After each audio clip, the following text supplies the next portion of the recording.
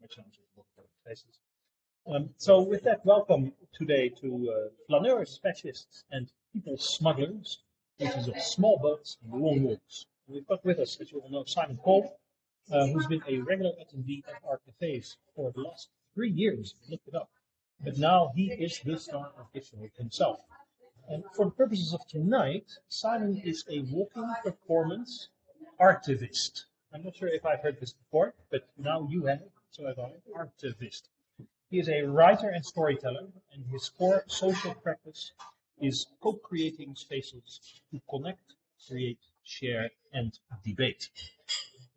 Sometimes provoking questions around emotive or difficult subjects like climate change or neoliberal cities, he would like to facilitate personal transformation and social change, helping us all move just that little bit further down the path through walking conversations. His primary method of sharing to date has been part scripted, part improvisational, performative group walks and talks, conducted for a decade, mainly in the east of London, not in South Africa, but east of London.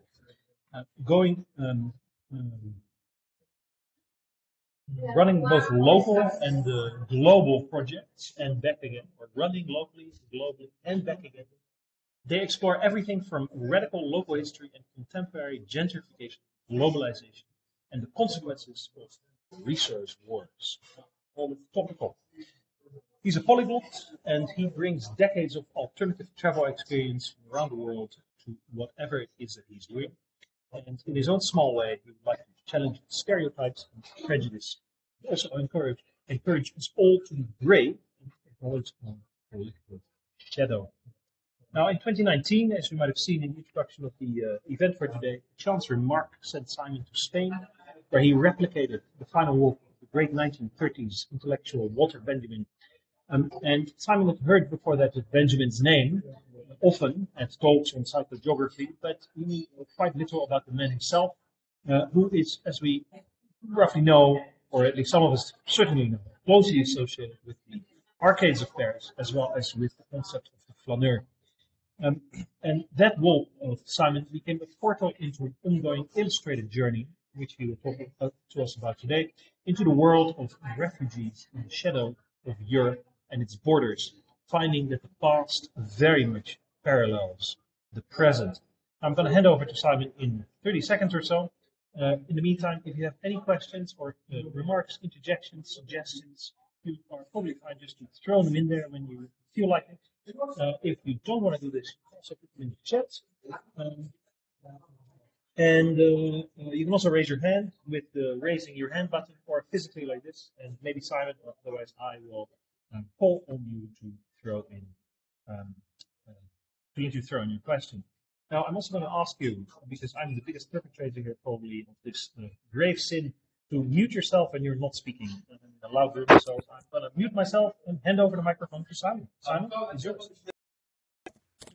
Alrighty, so hopefully you are going to be seeing what I'm seeing, which is, are you getting the full screen?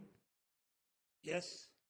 Oh, right, fantastic, good. Okay, so this is No, what I do. we're getting the editing screen. You have to switch to present.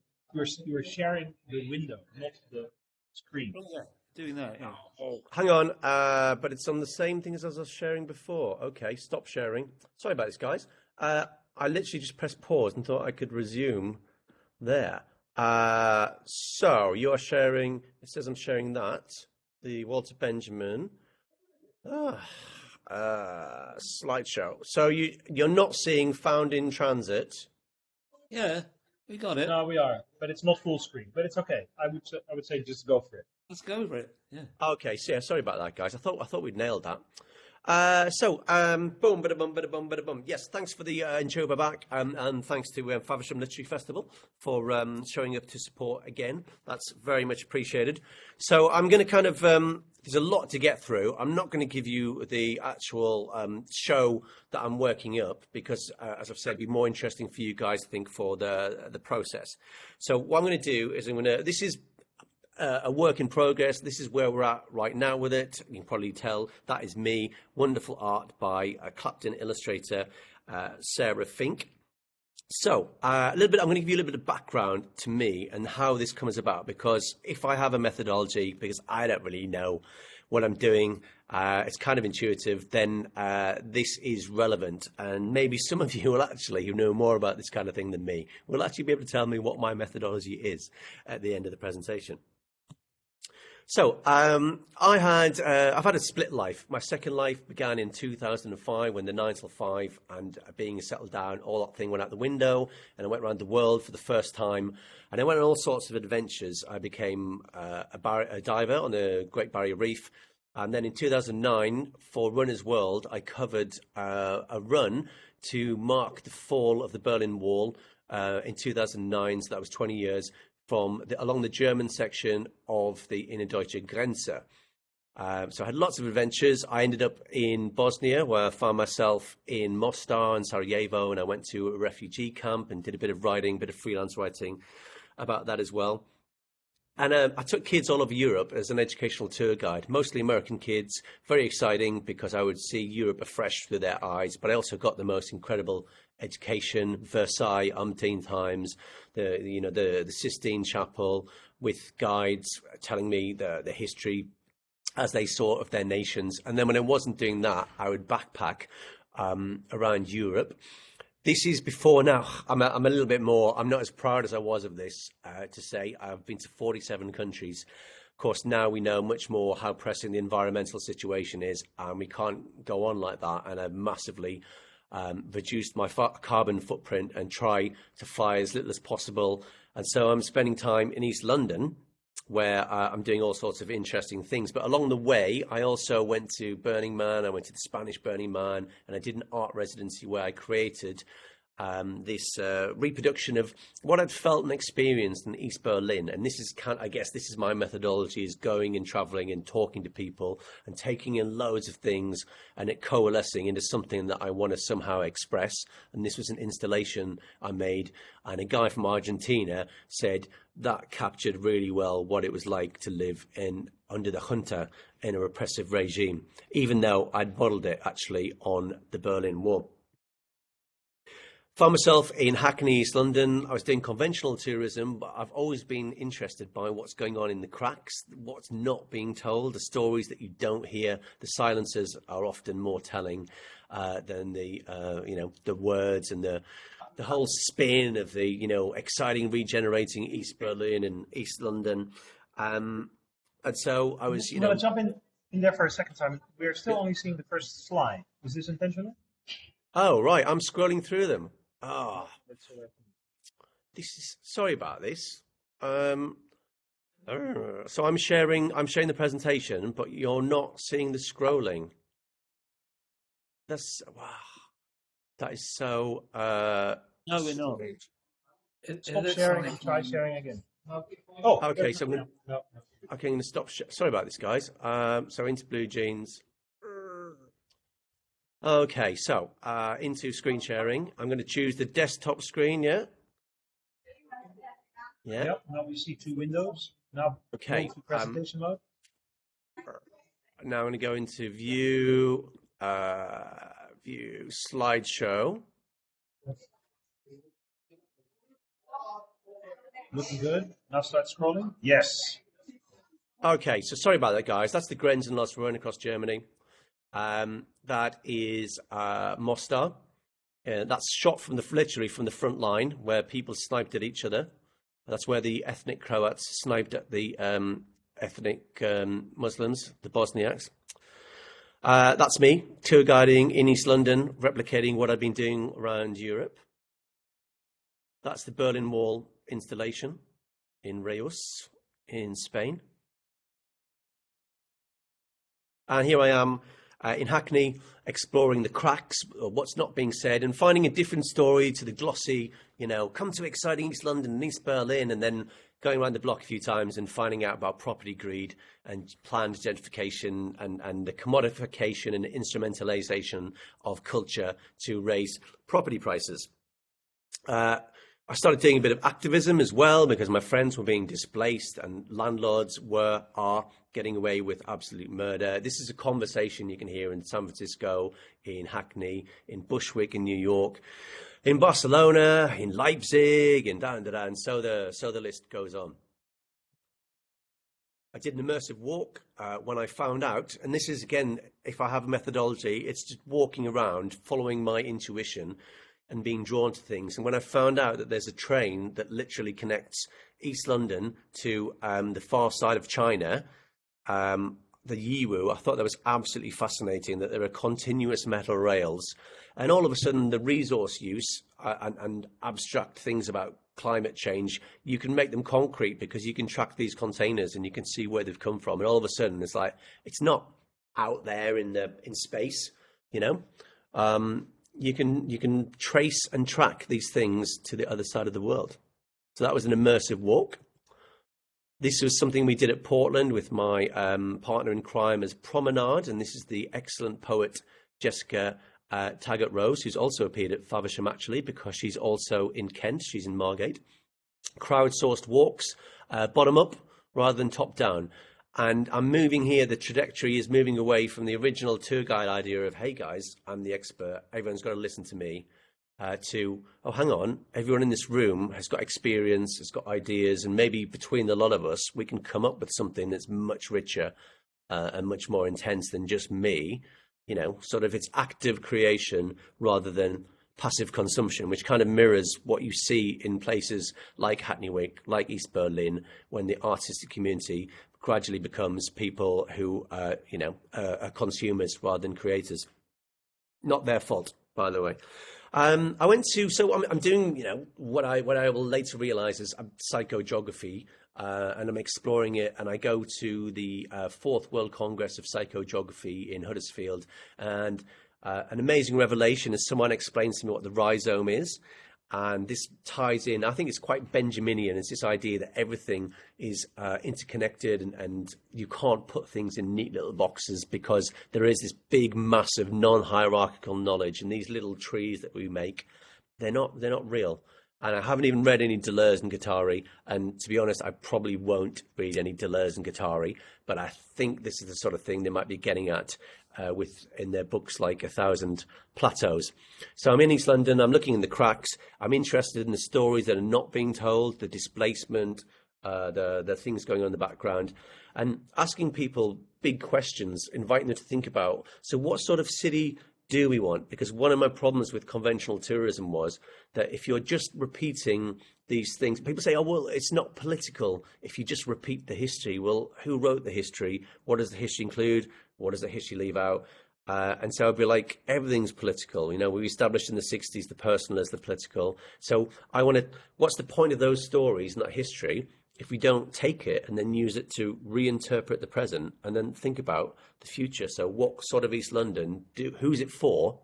And what do we want it to be like? So I'm going to William Blake's grave, looking for inspiration. He is, I think, Ian Sinclair described him as the godfather of psychogeography. So there's some dots joining here. Maybe some of you can already see those dots, lines and tracks. And this is one of my mind maps. This is William Blake, and it starts off Blake in the centre. And if you go down, for example, to the bottom right-hand corner, you've got free love. This is where I end up. Everything is interconnected to everything else. But to me, it's quite Benjaminian in the sense of his unfinished arcades project, which basically, there's a Twain where when you try and take a word or a phrase off the page, it brings all the other ones with it. How can you separate all these things? And Benjamin's legendary project turns into a history of Paris in the mid-19th century, rather than just a description of the arcades. So it speaks to me. Lines, tracks, nodes, cerebral networks, neural networks. All roads lead to Rome, but for Walter Benjamin, they lead to Paris. All railroads lead to Paris. And I use this as a metaphor or a visual analogy for the brain. And I was led to Paris following the footsteps of Walter Benjamin. But before I got there was another project I was doing, and I know I'm kind of rattling through this very fast, and obviously this is not how I would present this if it was a show. like I did at Faversham, but I wanted to show you the methodology. Now, another project I've been drawn towards, again, just intuitively, was smugglers and the people that tried to stop smugglers in the 1700s. And so I was walking the paths that the smugglers had used in the past. And then, of course, I realized that these paths are still being used today in many places by a different kind of smugglers, by people smugglers. So I'm on the south coast of Kent, and I'm exploring this so-called the invasion that we're under by refugees, which when you look at the data, just falls apart, and it's absolute nonsense. And I went down there, and of course I saw very little. And it gave me I had a flashback to being on the Walter Benjamin walk, which I'm going to talk about. And I was like, here I am again on a smuggler's path. And again, thinking about fugitives, the people that chase them, about the psychogeography. You see there, this is the Kent coast. This picture is about a year old, but look at that. It's a Junkers 87, a crashed one. In the background is a hurricane. And so myths, ghosts, resonances, palimpsests, all that thing, the layers, it's really rich. This is alluding to World War II, the Battle of Britain. But if you know your art mythologies, then there's also Joseph Beuys is in there with his crashed bomber as well. And that was made deliberately by, I think, by a German sculptor. So, by the way, you know what? I forgot to tell you, didn't I? I forgot to tell you that I actually found Walter Benjamin's missing briefcase. Now, this is quite important. Now, I can't actually see myself on the screen. So can you see the suitcase? Can someone tell me if you see the suitcase? We see the suitcase. Oh, great. What have we got in here? Guys, we've got all sorts. We've got a tricorn hat. Yeah. We've got a book about Walter Benjamin, a graphic guide. We have got binoculars, surveillance, watching. We have got a little set of postcards about flaneuring in Paris in there you go, in the early 1900s. We've got a book on psychogeography. We've got a tea towel that says "Help Ukraine." And what else have we got? We got a life jacket as well. So, what are all these things? All these props? Oh, we also have a bag as well. Should I say from the Ukrainian post office that says "You Russian warship." So what are the links between all these things and the story that's unfurling and unfolding now? Well, as I said, I was walking the cliffs at Dover, getting involved with volunteering with refugees and finding out, and this is another element of my methodology as I see it, which is going to see for myself, because the media gives us such a distorted representation of what's going on. There are all sorts of agendas, and just that, when you've been around the block a certain number of times in life, you realize that the official representation of events and how things actually unfurl can be very different things. Now, a chance remark by a friend sent me walking back in 2019, and this is what I was flashing back to when I was on the cliffs at Dover, to a walk I'd made in the footsteps of Walter Benjamin. It was all very random. I didn't know anything about Walter Benjamin, really, apart from what I'd seen his name mentioned a lot at events like the Fourth World Congress of Psychogeography, the festival in Huddersfield, always in connection with the flaneur, which now I realise I have been a flaneur, and I now realise what a very privileged position it is to be in. And the flaneur's not always a very positive representation, because it's a bubble of privilege where you float through the world and you don't, very slowly, and other people are too busy working and feeding themselves, and you're typically white, male, middle class, so you can pass unmolested through these spaces that other people wouldn't necessarily be able to do. And a friend said you could go and see, if you're in Spain, in Catalonia, and you've got time to kill, which I did, she said you could go and see the Walter Benjamin monument. I said, oh, right, okay, I didn't know there was one, but something about it kind of hooked me. And so I said, yeah, I'll do that. On my journey, and this is that thing of things that are around joining dots and things insinuating themselves into this story. This is the Kindertransport statue at Liverpool Street Station, and I would pass by it quite often, and I would start tours there as well. And I was reading about people like Lord Alf Dubs in regards to child refugees in this ongoing media storm of this rhetoric of invasion. And you know, this is the stuff that Gary Lineker said, the way the government is othering people, it has nasty overtones to the 1930s. And at this point, though, I would have rolled my eyes and said, oh, come on, guys, it's nothing like the 1930s.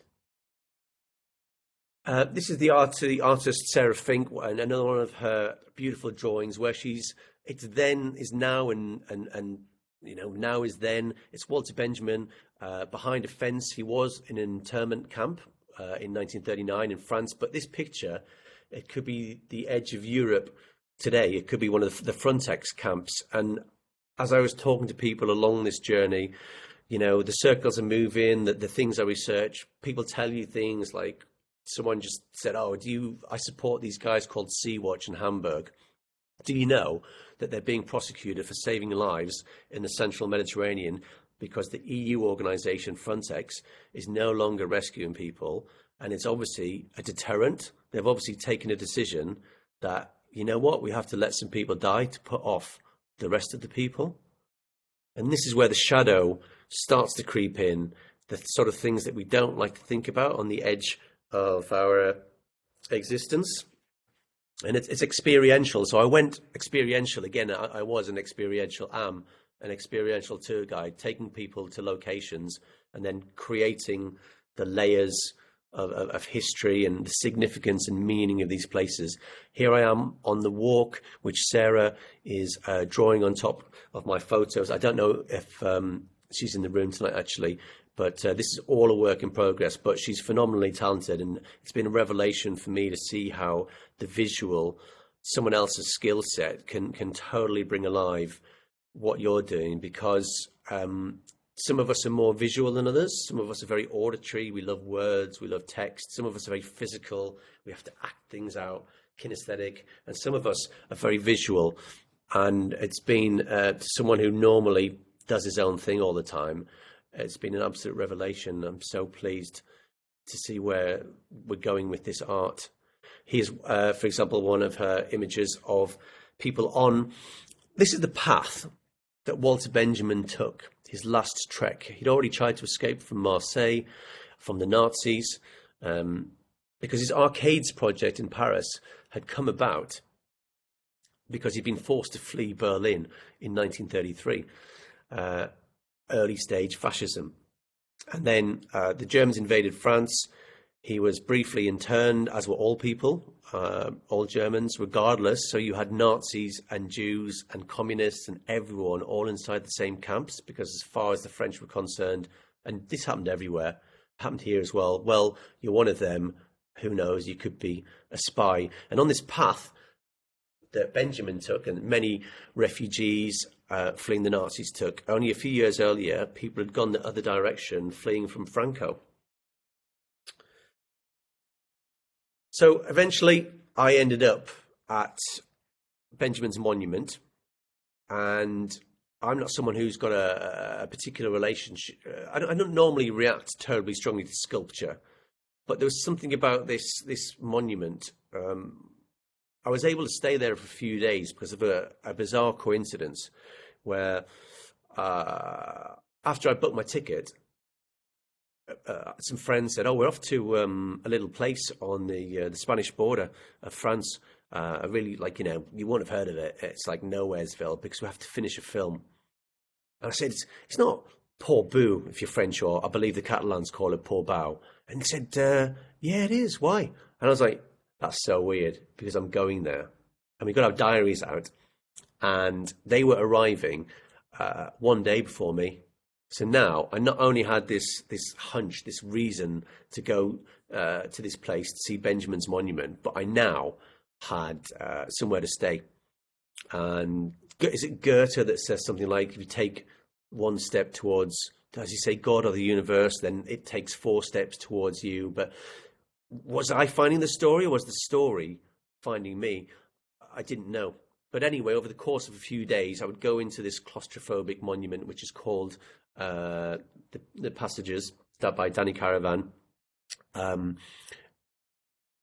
Arcades project is Les Passages in French, or Die Passagenwerk in German.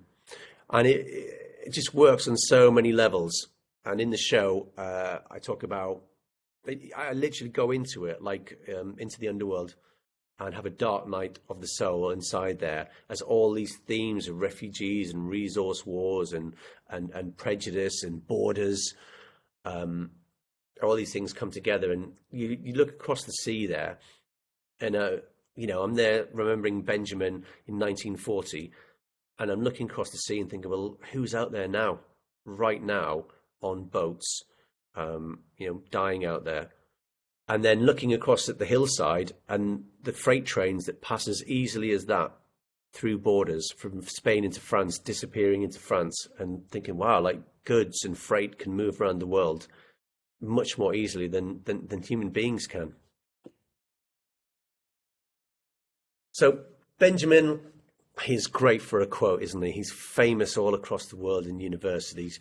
The catastrophe, the tragedy is that it continues again.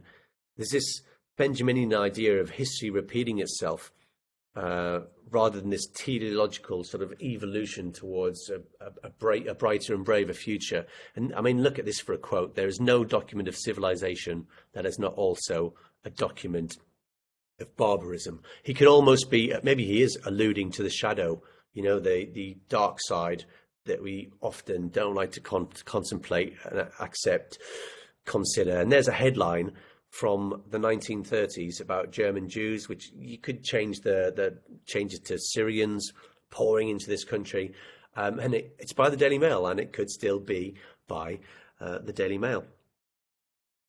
So it was quite a dark place I was going to. Here's Benjamin now superimposed on a boat again by Sarah, and I've stuck. I hope she's okay with this, because I've stuck that Rishi Sunak picture in the top right hand corner, which when I first saw it, I assumed was satire.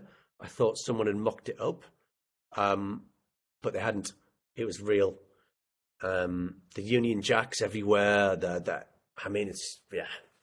If you know your 1930s history, the parallels are quite worrying. And there was a lot of heavy stuff going on at the time. There were bills to restrict protest. There were bills going through the Lords at midnight on a Monday, when, very little scrutiny. It's not being reported in the media. It's worrying stuff. The undermining of the judiciary, the circumventing of democracy, the European Convention on Human Rights is very much in the sights of the government. There's some really heavy stuff going on, not just in our country, but all across Europe. The rise of fascism. Let's call it what it is. So by this point, I'd stopped rolling my eyes as I researched the Benjamin story and compared it to now. I'd very much stopped rolling my eyes at anyone that said, the 1930s resonances are a little bit worrying, aren't they, Simon? Now, this is Benjamin's favourite picture, the Angelus Novus, and I use this as a motif in the talk because it's a very powerful image. It was by Klee, and Benjamin loved it, and he said it was the angel of history, and the image he came up with, and there's me sitting in Faversham actually with his briefcase there.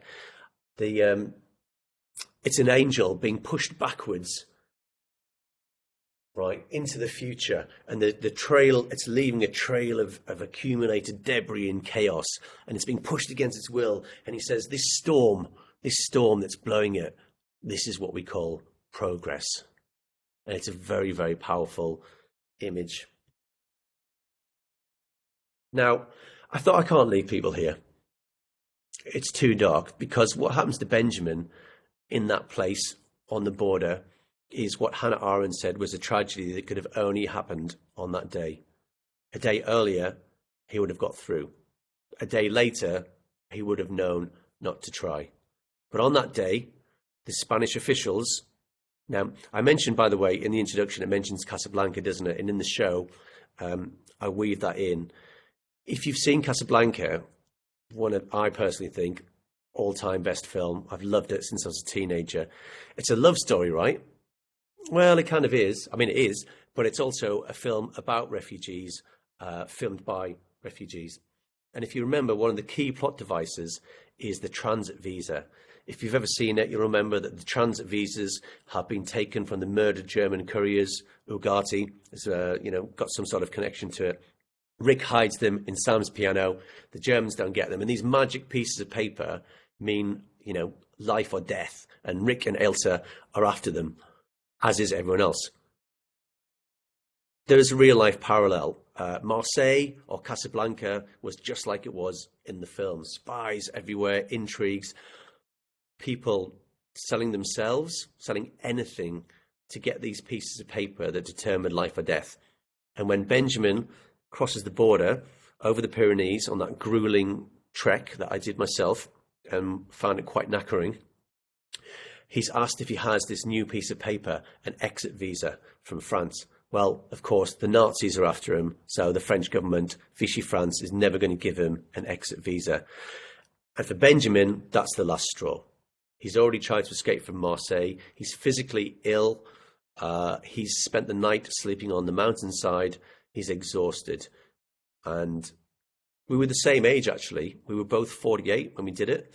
And it was the same time of year as well. I was fit and strong.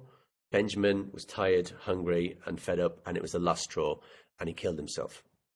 I thought, it's a dead end. It's too depressing. Once you take hope from people, if we don't have hope, then we have nothing. So I thought, you know what?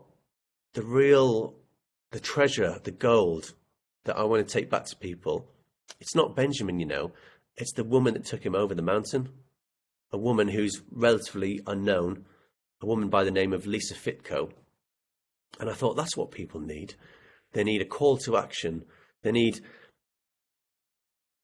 don't want to do Benjamin down, but I was struck by the contrast between, he's an older, very cerebral man who dallies.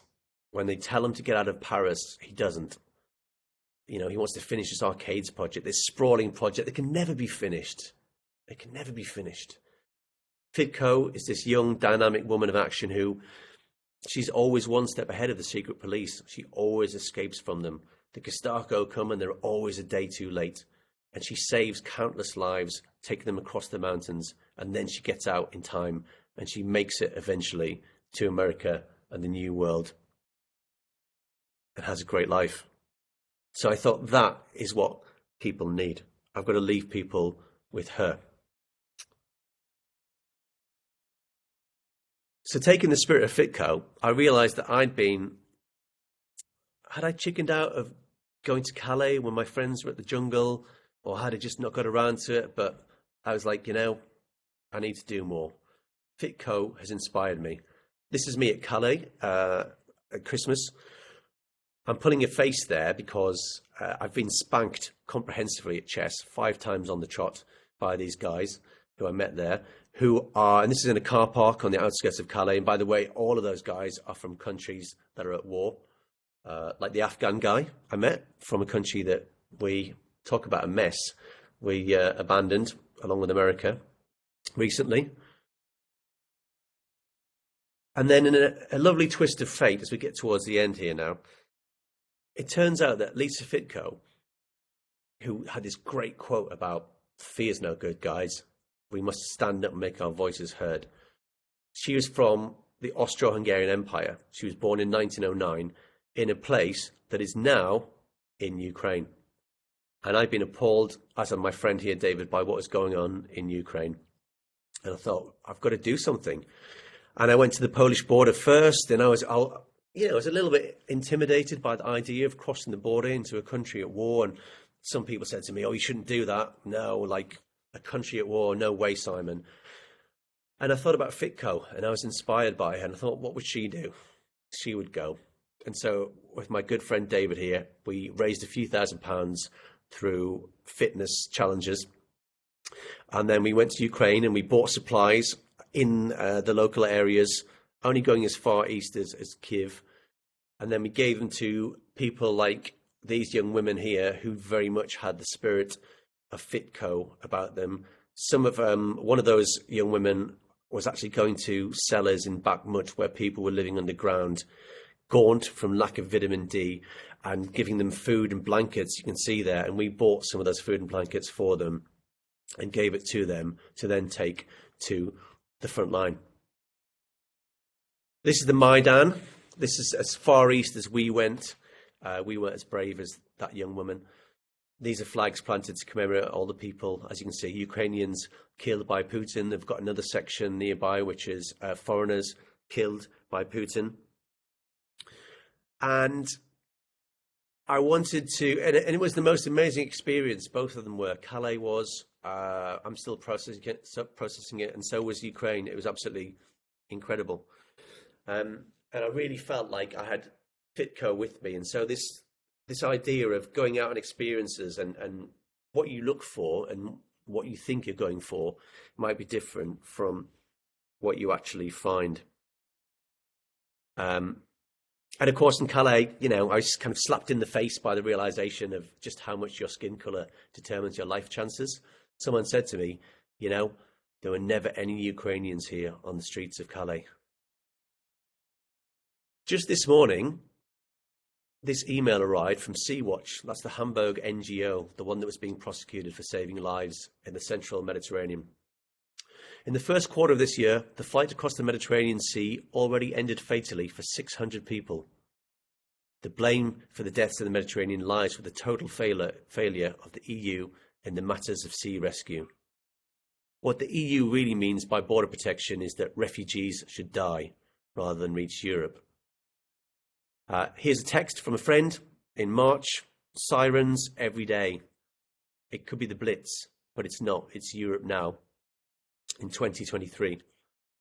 And then this idea that we've had Brexit and the power balance in the EU is shifting to the east, whether we like it or not. Poland have embarked on a massive military procurement program and are a rising power. The world is changing. The post-1945 settlement, the UN Convention on Refugees, the European Convention on Human Rights, all of these things are being actively threatened right now. Here's something I saw from an intelligence company based in London about tension in the Western Balkans. You saw that I'd been to Mostar, and the Western Balkan route has been a key route for refugees.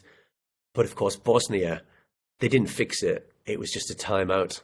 And you can see the quote there about tension escalating in the region and the possibility that Putin will encourage Serbian minorities in places like Bosnia to once again open those old wounds and once again to let the spectre of rampant nationalism potentially take us into yet more war. So the end of it is, it's a mixed bag, isn't it? Because we've got the hope and the call to action of Fitco, agency, autonomy, doing something, moving, dynamism. It's great to have ideas and reflection, but at some point you have to act. And the notion from Benjamin that possibly history is about to repeat itself. I don't know what the answers are, but I know this is an ongoing journey. And the questions I found myself in the middle of are way bigger than someone like me can answer. But hopefully, between us, we can have some interesting conversations, and maybe they'll prove helpful as we go forward and negotiate whatever's coming next. Thanks for listening. Thank you, Simon. That was excellent. A bit of a roller coaster, but very topical in today's Europe. I saw. Bob is still with us. I saw your question, Bob. But I'm going to ask a few questions first, more specifically about what Simon presented, and if you have questions about that as well, just jump in. But one thing that I'm wondering is this: we saw a few images that you shared that were illustrations that you made part of the presentation.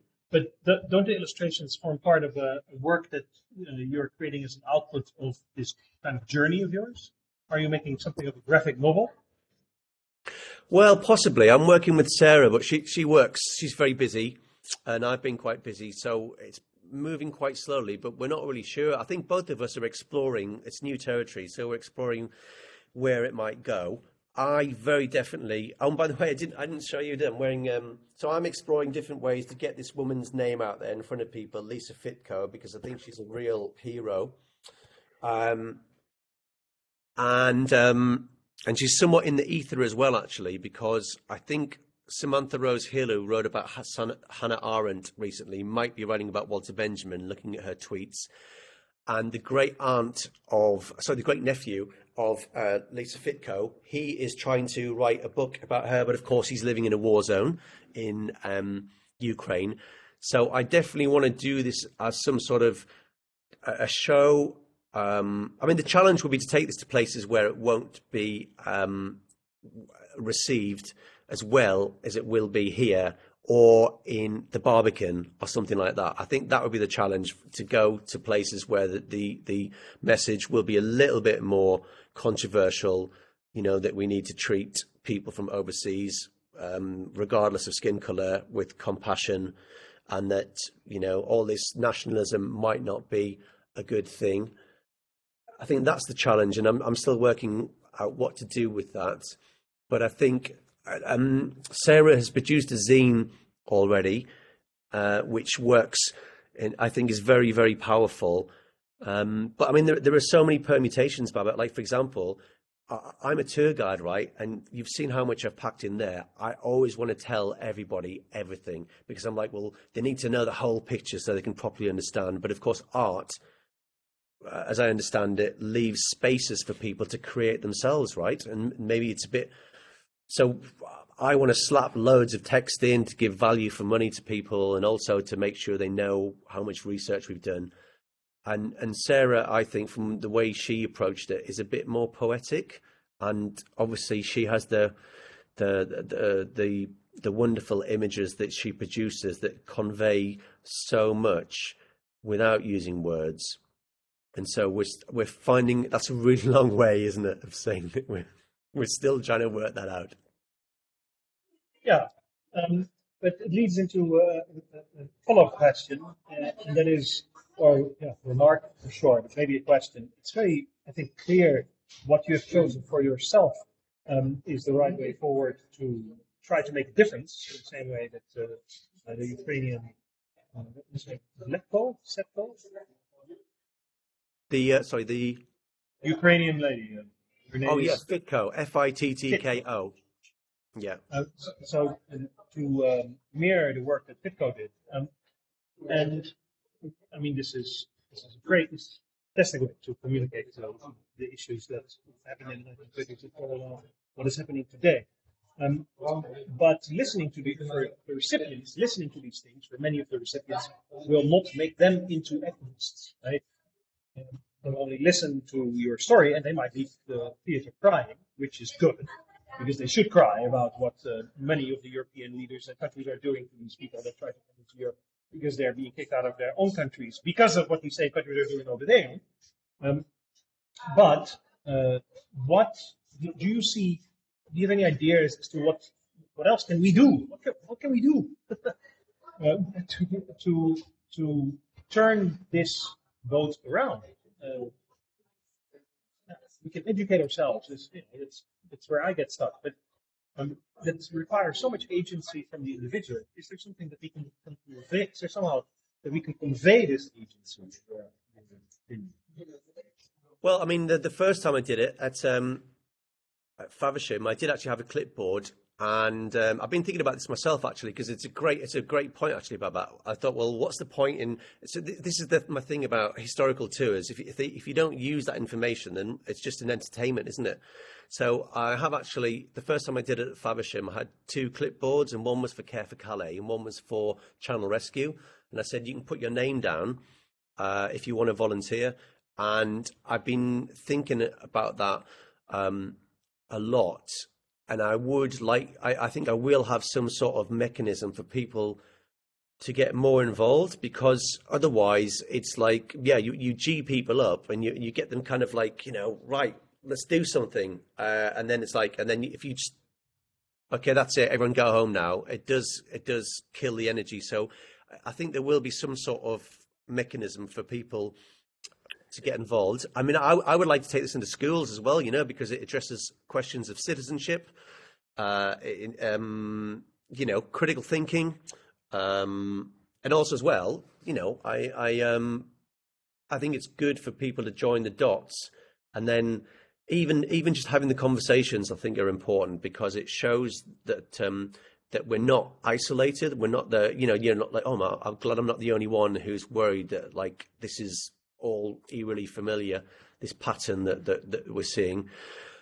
And then I don't know, like I mean, that is not the answer on its own, but I think the more one of the great things you can do is to laugh at these people. And when I see someone in government saying something that's just absolutely outrageous and devoid of compassion and frankly a little bit, does sound a bit fascistic, and then to see them being ripped apart and schooled on Twitter, it's good.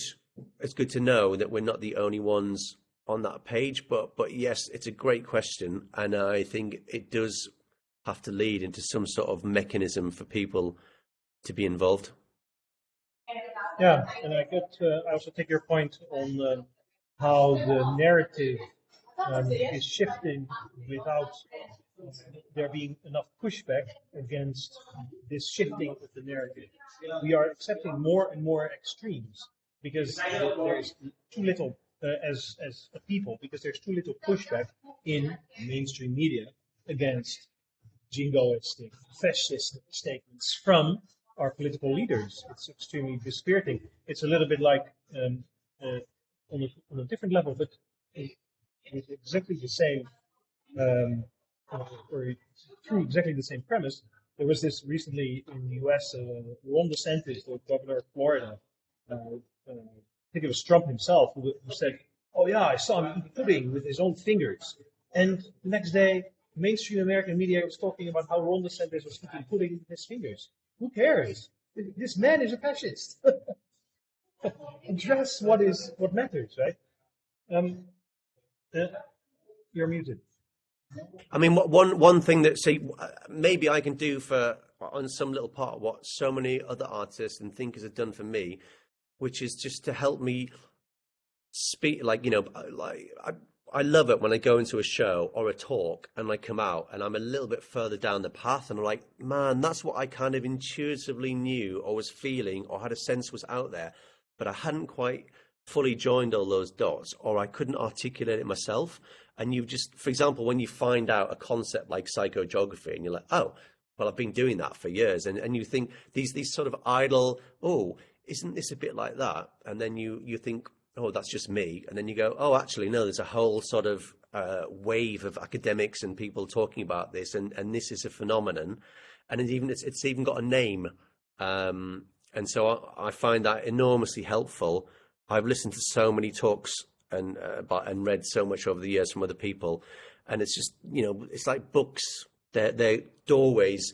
They're into a room. And then in that room will be a door into another room. And so the world opens up for me through ideas and conversations and concepts. And sometimes it might even be like a throwaway remark that someone says. Like in Huddersfield, when I heard the idea of the rhizome, by I think it was Jamie McPhee of Cumbrian University, and then when Elspeth Penfold said, "Oh yeah, well you're creating new maps, aren't you?" And I was just like, "Oh, I'm not just faffing about indulgently, pondering my own sort of navel.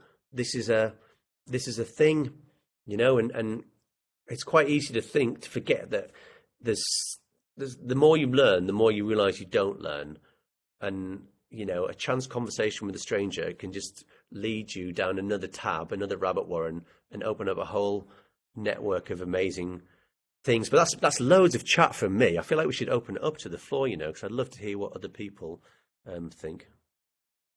Let me respond to, I'll let you go, Amanda, but let me respond to what you said by saying that this is just a psychogeography. One thing leads to other, and you see where that ends up. Not by walking, but by knowledge. Amanda, go for it.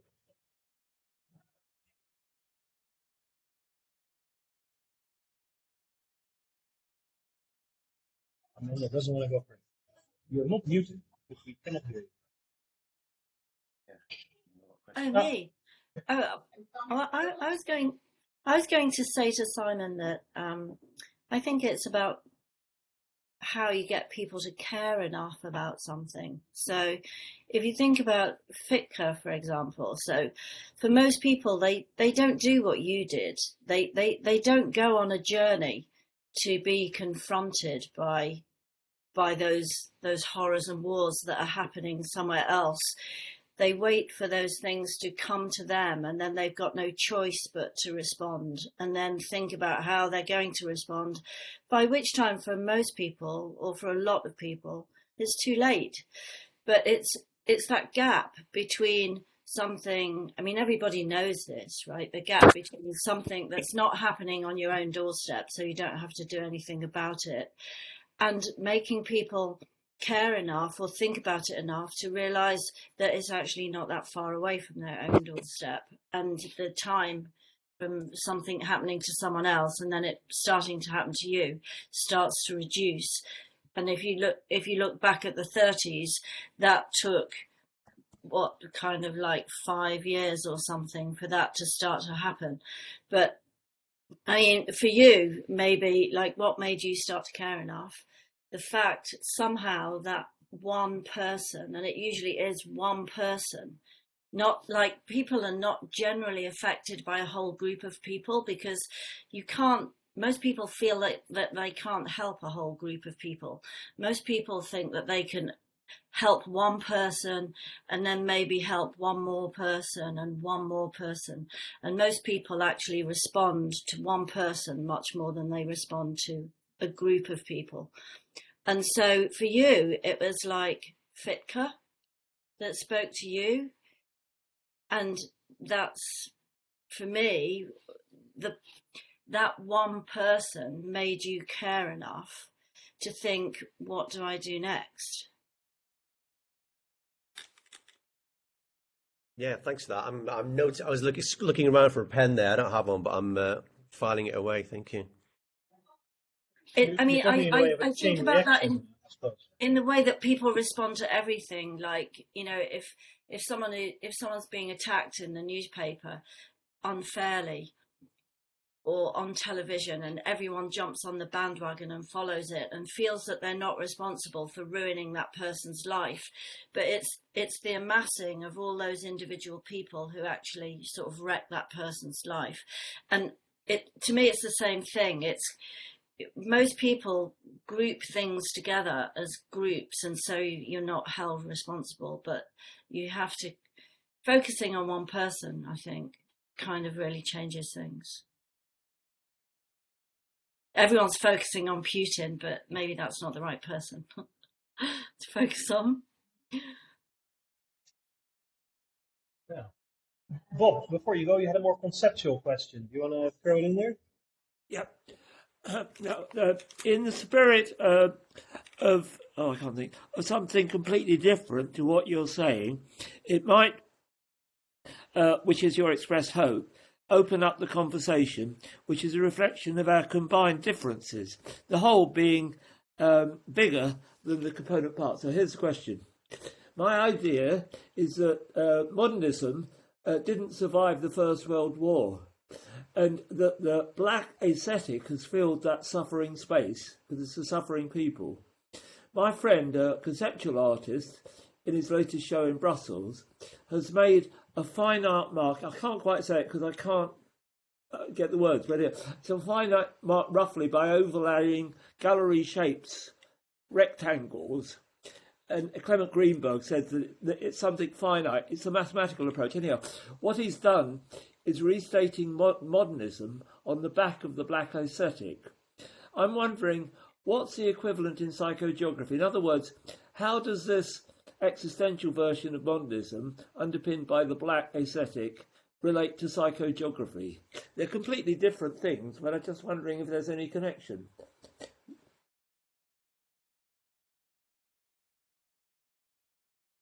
That's way above my pay grade. I mean, at the end of the day, I'm from Sunderland. You know, I went to comprehensive. and I've been around all the world and what have you, but that, it's too abstract for me. And to be honest, where I'm at now, I'm much more interested in I went looking for Benjamin, and now I'm more taken by Fitco and the idea of direct action. And I'm very wary, and this is not a criticism of your question in any way.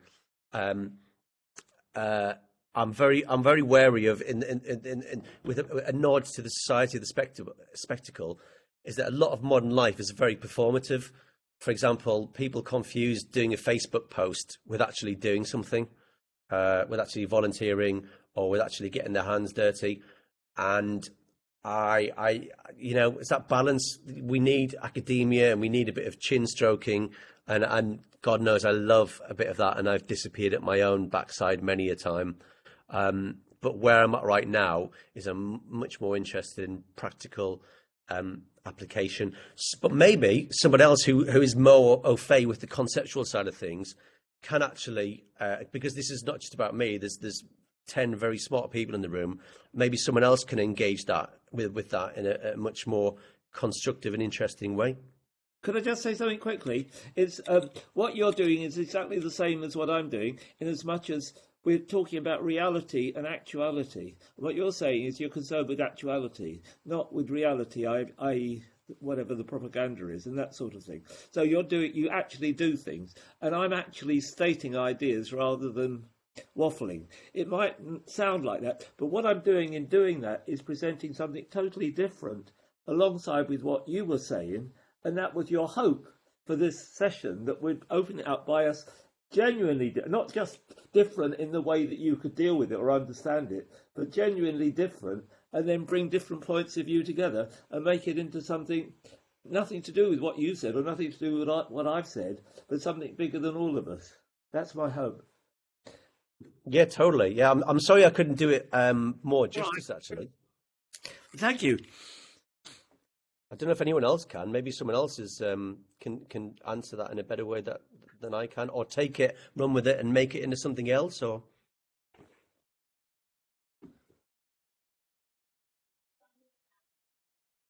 And do you want to say something?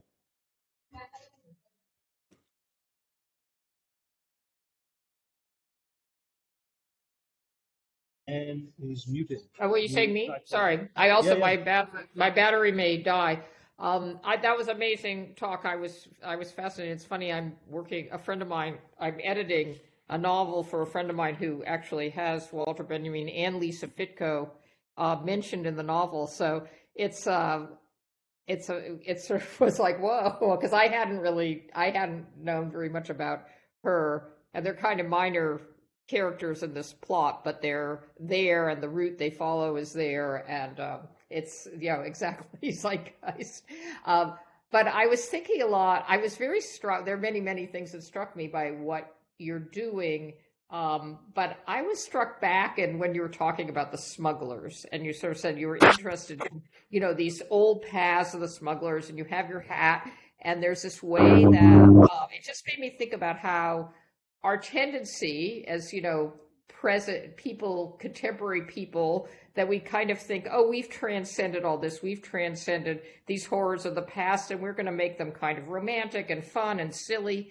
And even I think we, in my generation, I wasn't born that long after World War II, but it seemed like distant memory. And, Nazis were just comical to make fun of. And now what you're doing is following these routes and saying, well, actually, smugglers still exist, pirates still exist, fascists still exist, and these are current threats that have never really gone away. And there's something about, I guess, I don't know what, that exposing that and naming them for what they are, that I think is maybe an avenue to think about, like that that we're not about dressing up in historic costume and pretending this is what the past was like. I mean, even if you go to a place like the Tower of London, and kids are fascinated by people getting their heads cut off on things like that. Kids love that, but at the same time, it's like, there are people that are getting executed all over the world.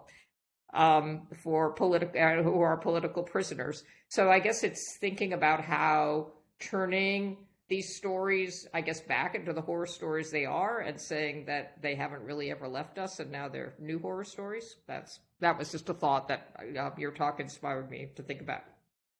But very much so. I mean, the London Blitz springs to mind, the way it's sort of romanticised, and then you read about the facts, and you read about people with PTSD and people trekking out to Epping Forest to sleep in the forest so they're so scared, and the way it's portrayed. I think about stuff like that a lot. I had a family member once disclose a war crime to me when I was a teenager, and I've had to live with that, and I'm still working out what to do with that and whether to bring it into a piece of work or not. And yeah, I mean, I'm very, I read a bit of Jung, and I think a lot about the shadow, and I think about the ways, maybe these are ways for us to acknowledge the shadow and yet somehow keep a distance from us. So we sort of play at these really quite dark things. And that combined with the other thing, which I remember being struck as a teenager, I think is like, oh, well, it's funny how things that happen in the past are bad. We can talk about them, but when they're quite close, like this war crime, for example, we can't talk about it. And I was like, is it like that childlike thing of like, everyone's talking about the world as if bad things can only happen in the past, and like, oh, in the olden days, of course, bad things happened, war crimes happened, this happened, that happened, and then it's always other people, and it's like, oh, we're always the goodies, and it's always like, oh, other people do bad things, like foreign nations, their soldiers will do this and that, and then I'd be like, but hang on, if everybody's saying that it's someone else who did it, and it was never now, it was always in the past, then how did bad things happen? Because you know what I mean? Like, it doesn't logically didn't hold up. Well, everyone can't be. We're the only good people, and everyone else is bad. But anyway, all that stuff doesn't happen anymore. I'd be like, what? And then, of course, and just to go off on a bit of a tangent, I'm actually the police. Yeah, I've got some first-hand knowledge of that. Yeah, exactly. Like, hello, what do we think is happening?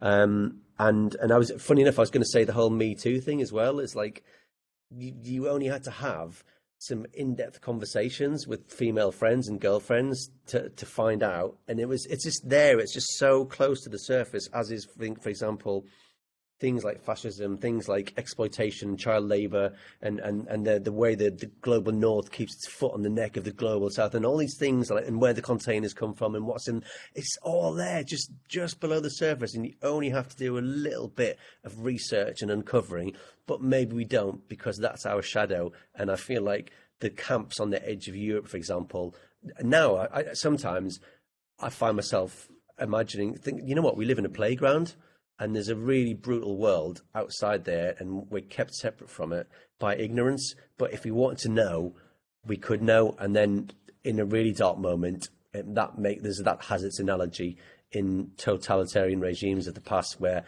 people knew there were camps at the bottom of the street. And I don't just mean the Nazis, because that one's such an easy thing to reach for. But in any totalitarian regime, people knew there were camps down the road, but there was a collective decision not to go there. And I've been fascinated by that thing of like, but there's some really dark stuff over there, and if we don't acknowledge it and we don't talk about it, then we can't process it. I don't know if that's helpful. But the more Sorry, now I'm doing therapy, aren't I now? Sorry about that. No, I mean, I agree. And I think that's the talking about it. And if you're an artist, there are ways that you feel like that. I think artists have a way of being able to present the shadows. That's part of the calling. And I think what we're talking about is courage. If you think nobody else in the street is mentioning the camp at the end, then you're the only one. But if you hear of the other people that are, to start with, thinking about it and then the one that does step across the line, and then the next and the next. What we're doing is collectively building courage, and it takes time because, as you say, the history is we don't talk about it, you know, be quiet, but because it is so close to the surface, whether that's literally the surface, something, a story, a family story that we are about to tell, or whether it's the edge of our lands, or whether it's, you know, in our practice, the more that happens, what's happening is a build up of collective courage. And the more that happens, the more, when you come right up against it, you do open your mouth without thinking, because somebody somewhere, you've watched them, you've heard them do that, and you know you're not the only one. And I think that's what this is all about. And yes, it obviously does take time, because we don't have that history, we don't have those role models, mostly like Fitco. You know, I mean, like, the very nature of her was that she had to do it secretly, so people didn't know about it. But the more this happens, the more the collective courage will build. I'm sure of it. I've done quite a few walks on Mary Wollstonecraft, and I'll sometimes refer to her as the awkward person in the room. You know, the one person that's stand up and go, actually, guys, this is not okay, is it? And you pay a price for that if you're in the minority, which these people usually are, aren't they? But well, lovely put. Thank you. That's really useful. Thank you.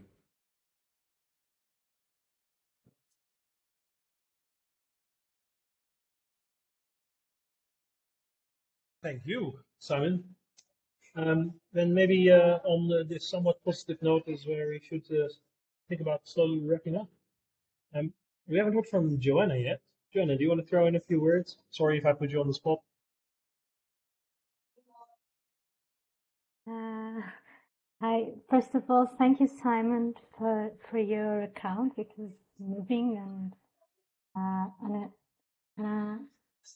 I think that as Anna was saying, that it's really interesting the way that some figures that are in the past and that you are naming, that you are finding them again now and naming them. And when you do that as a narrator, as a history teller, I think that's really important. It's of course that really acting between the things is important, but naming things, making them present in the discourse, it's really a massive thing. And it's something that Benjamin would also defend, the importance of naming the ones that are forgotten. That's a way of taking them back and maybe giving them some respect and dignity. And that's something that you are doing, and you're also in this. Even, I don't know if you knew about this on Benjamin's theory, but you are taking that with you again. Even that now you are really interested, and it was really amazing to know. And I didn't know about that woman, Lisa Fitka, that and her importance on helping people to move and going away from the Nazis. But I would say that naming and identifying those, the new pirates, the fascists, the smugglers, that's really important thing. I think I would go with this. Thank you. Well, because I didn't give you the full story, so on his maybe you know this already, but on his monument, it actually has one of his quotes, which is something like, "It's far harder, it's far more arduous to construct the history of the unknown, of the little person, but that is the job of the historian." But you knew that, didn't you? Yeah. And one of the things I was struck by is that, I went looking for Benjamin, but in the end, I was looking out to sea and thinking about all the unknowns and the Benjamins that we would never know. Like, who knows that in that dinghy, maybe there was someone who was you know, did have this famous missing manuscript that would be life changing, like Benjamin was supposed to have in his briefcase. But then also flipping that around and asking the question of whose lives matter? Do the lives of people like Benjamin?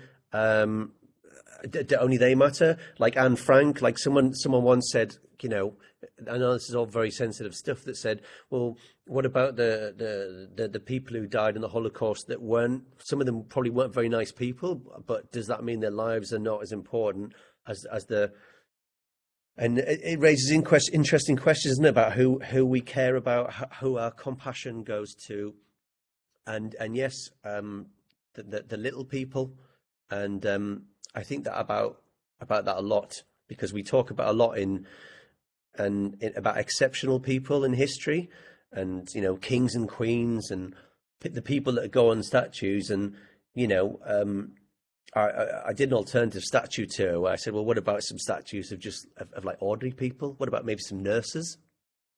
And, you know, there's some incredible history in my own family, and we're all just ordinary people. But yeah, that's thank you for saying that, and I will think there is a power. I think you're right. There is a power in saying, look, there's an elephant in the room, and pointing to it. Yeah, thank you. Thank you again, Simon, and thank you all for sticking around. I'm going to call it quits. Babak, have we got 1 minute? Could I ask just very quickly? Can Absolutely. anybody tell me what I'm doing? Because I kind of know I know I'm doing something, but I still can't quite say what it is. It storytelling? Is it walking artistry? What is it? Because I might have to do a grant application one day, and I'll need to call it something. And don't worry if we can't, but if anyone's just got a quick, well, it's this, isn't it? Arts Council category 5C. General faffing. Well, I also have no name for it, but what I think, what kind of describes walking art, well, what I think what kind of describes what you're doing is that you're living the art.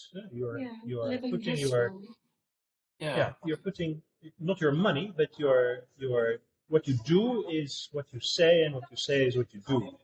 And it's not that you do this as a politician. You do it as a person who acts. You go to Ukraine and you do these things. So that's not art. That's not walking art. Or is it?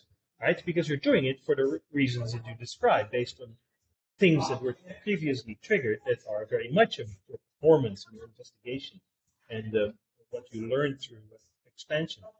And then you live this, right?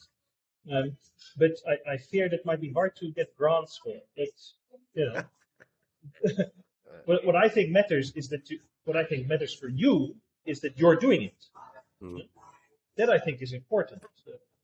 And I have a suspicion that there will be more people like this, because I think there is much more. There might, for some people, like yourself, there is, I suspect, much more satisfaction in living this process than writing about it or talking to people about it. No, actually doing it is much more satisfactory. And also it makes a difference. When you're an activist, which you clearly are, that's what matters. Interesting. Thank you. So, well, hold on. You yourself said artivist. It's really interesting to end with that, Simon, because like was it Joanna who said that, you know, you've got to name something, right? So you're looking to name yourself before you can actually continue. Okay, we're going to make artivism part of Wikipedia. Somebody's going to edit, and then we're all going to edit it. Yeah, art history act. No, historical act. No. Artivism. Thank you. Well, I'll leave you with Lisa's quote. There it is. We can't be afraid. You could refer to it as Finkism. How about that? Finkism, Finkism. Oh, think about that. So we're left with a question to ponder. That's very good. Then, before we all go, I am going to tell you that our next event is on the 2nd of May. It is around writing and walking, and it will be hosted with Linda Cracknell, or Cracknell. English is not very good. And Andrew Stuck, who is currently cavorting in Vienna. But Vienna is not as nice as Budapest comes in. Budapest is much nicer, even though their political situation is, of course, much worse. What is much worse? The political situation in Hungary. Yes. It's a mess. Yeah. There's actually, okay, I'll leave you with a little anecdote about how personal activism is needed, specifically also in Hungary, because in the Hungarian constitution it now says that a family is headed by a man and a woman. That is a family. You cannot have a family of 2 men, 2 women. That is not constitutional in Hungary. So, I'll end on a negative note. I'm sorry. Let's go back. Chilling, very All chilling, right. yes. Thanks again, guys. I hope to see you in a few weeks. And Simon, I'm looking forward to the next product of your the completion of your product, of your creation. Lovely. Thank you so much for everyone. And for I sometimes say to people, because people don't realise that when you give someone your attention in the way you have done, that is also a gift. So thank you for coming and giving me your time and attention and energy and care. It's very much appreciated. Thank you.